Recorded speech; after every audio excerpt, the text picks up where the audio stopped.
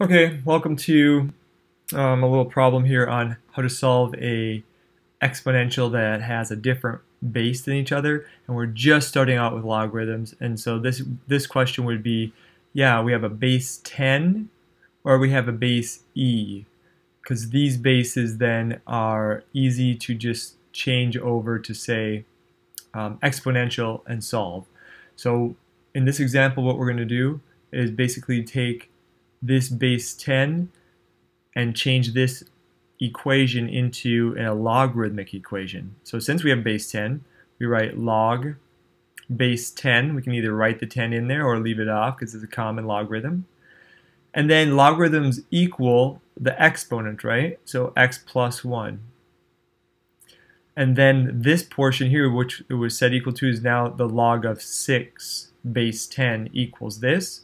And then we just have one step left to solve.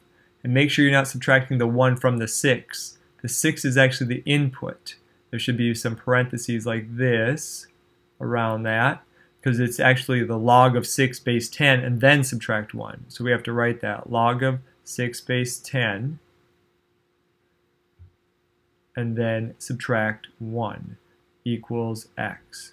And that's the exact answer to this problem. To get the computer answer, you put it in, or calculated answer, you put it in the calculator, log base 10 of 6, which you can do, minus 1, and you get that. Then over here, if we wanted to look at this one, e to the x plus 1 equals 6, it's a log base e. So when I change, I actually go natural log base e. We don't need the e, right?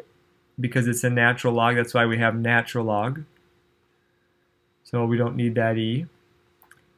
It's set equal to the exponent, x plus 1, and the natural log of 6. Same idea here, natural log of 6 minus 1 equals x. That would be the exact answer. Then to calculate it, take the natural log of 6 on the calculator, enter, subtract 1, and then round it off to however many decimals you want. And that'll be the value that makes this equal to 6, and then the previous one, this is the value at a decimal that makes this exponent equal to 6. Hope that helps, just using the basic rule of changing from exponential to logarithmic notation and solving these type of exponential equations.